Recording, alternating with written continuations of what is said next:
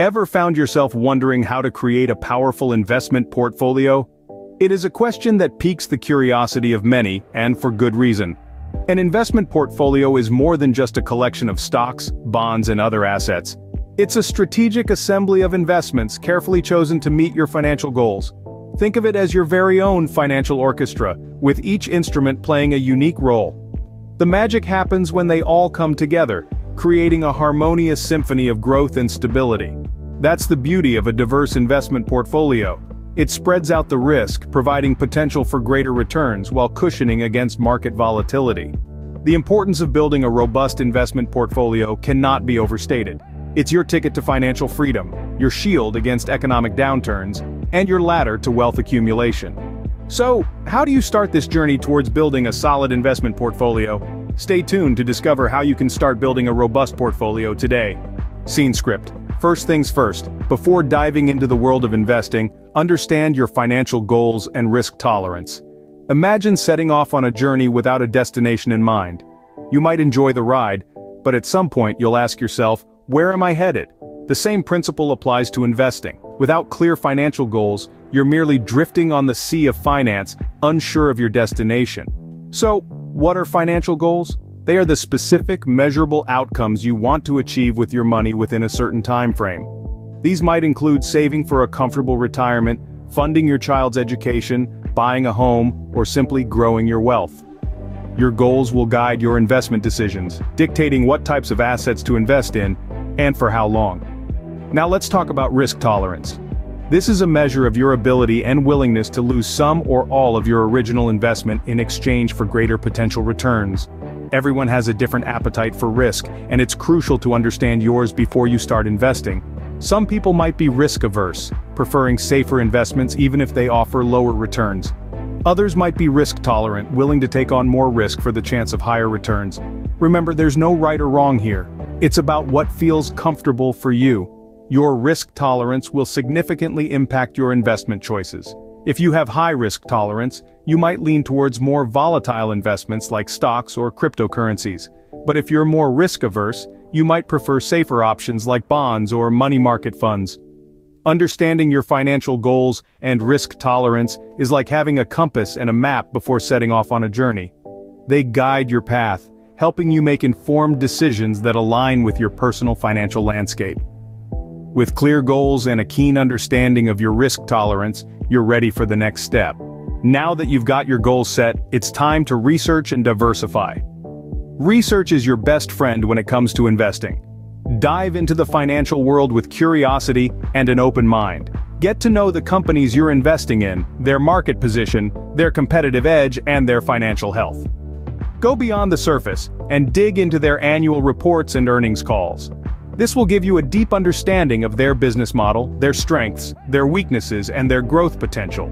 Then, consider the wider market trends and economic factors.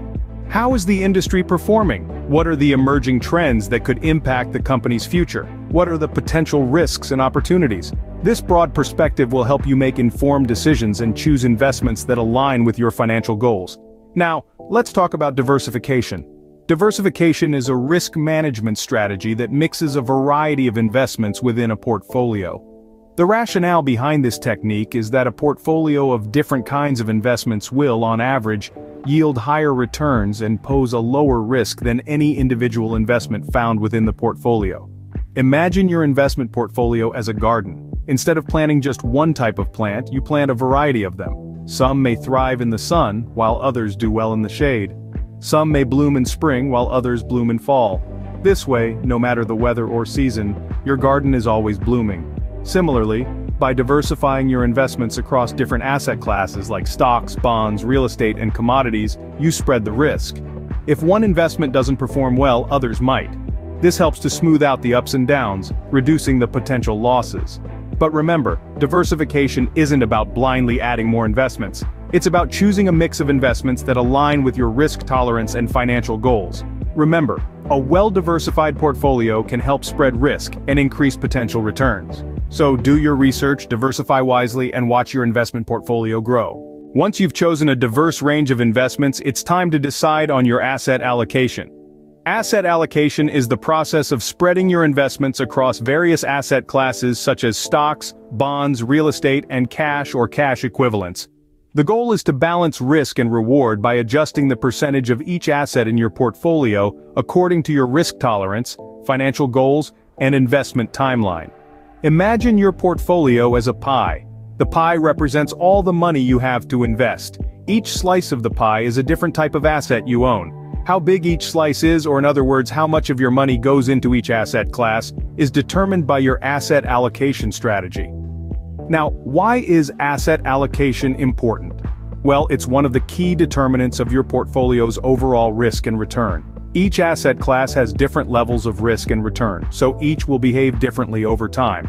For instance, stocks may offer higher potential returns but also higher risk, while bonds offer lower returns but are generally less risky. Your asset allocation should reflect your risk tolerance. If you're risk-averse, you might allocate a larger portion of your portfolio to bonds and a smaller portion to stocks. On the other hand, if you're willing to take on more risk for the chance of higher returns, you might allocate more to stocks. But remember, your financial goals and investment timeline also play a crucial role in your asset allocation. If you're saving for retirement and you're still young, you might be able to afford to take on more risk and allocate more to stocks. But as you get closer to retirement, you'll likely want to shift your allocation towards more conservative investments to help protect your savings. Keep in mind that there's no one-size-fits-all asset allocation strategy. It's a personal decision that depends on your individual circumstances. But once you've decided on your asset allocation, stick with it. It might be tempting to shift your allocation in response to short-term market fluctuations, but remember, asset allocation is about the long game. Asset allocation is a strategic approach that can help manage risk and enhance potential returns. Investing isn't a set-and-forget activity. Regular reviews and rebalancing are key. So you've done your research, diversified your portfolio, and allocated your assets. But are you done? Not quite. Investing is a dynamic process. It doesn't end once you've bought your shares or bonds. It continues with regular reviews of your portfolio and necessary adjustments along the way. This is where the concept of rebalancing comes into play. Imagine your portfolio as a garden. You've planted a variety of seeds, each representing a different investment. But as these seeds grow, some may grow faster than others, and soon your garden is out of balance. The same can happen with your investment portfolio. As the market fluctuates, the value of your investments can change, causing some to become a larger part of your portfolio than you originally planned. This is where rebalancing steps in. Rebalancing is the process of realigning the proportions of your portfolio to ensure it still aligns with your investment goals and risk tolerance. It's about bringing your portfolio back to its original asset allocation, or adjusting it to a new allocation that better suits your current situation. Regularly reviewing your portfolio and rebalancing when necessary can help maintain the desired level of risk. It can prevent your portfolio from becoming too heavily weighted towards one asset class, which could expose you to unnecessary risk. On the other hand, it can also prevent your portfolio from becoming too conservative, which could limit your potential returns. Rebalancing isn't something that needs to be done every day or even every month. It's typically done annually or semi-annually, or when your portfolio drifts a certain percentage from your target allocation. The key is to have a plan and stick to it. Remember, investing is a journey, not a one-time event. It requires patience, discipline, and regular maintenance. Just like a well-tended garden, a well-managed portfolio can yield fruitful results. So don't forget to review and rebalance. Remember, a well-managed portfolio can help you stay on track towards achieving your financial goals. Creating a strong investment portfolio may seem daunting, but with these steps, you can start your journey with confidence. Let's quickly recap what we've covered today. We started by introducing investment portfolios and their importance in wealth creation. Then we moved on to understanding your financial goals and risk tolerance, the two key factors that should guide your investment decisions. We delved into the importance of research and diversification, highlighting how they can help mitigate risks and optimize returns. We talked about the allocation of assets, emphasizing the need to balance between different asset classes based on your risk tolerance and financial goals. And finally, we discussed the necessity of regular reviews and rebalancing to keep your portfolio aligned with your evolving needs and the changing market conditions. So, why wait? Start building your own investment portfolio today. Don't forget to like, subscribe, and share this video to help others on their investment journey too. The information provided in this video or communication is for informational and educational purposes only. It is not intended as and should not be considered financial, investment, legal, or tax advice. The content is based on general principles and may not be applicable to your specific financial situation or needs. Always consult with a qualified financial advisor, accountant, attorney, or other professional before making any financial decisions or taking any actions related to your finances. Any investments or financial decisions you make are solely your responsibility. Past performance is not indicative of future results, and there are no guarantees of any specific outcomes or returns. While every effort has been made to ensure the accuracy and completeness of the information provided, we do not warrant or guarantee its accuracy, reliability, or suitability for your individual circumstances. We do not endorse or promote any specific investment products, services, or strategies mentioned in this video or communication. Any references to such products, services, or strategies are for illustrative purposes only, and do not constitute a recommendation or endorsement.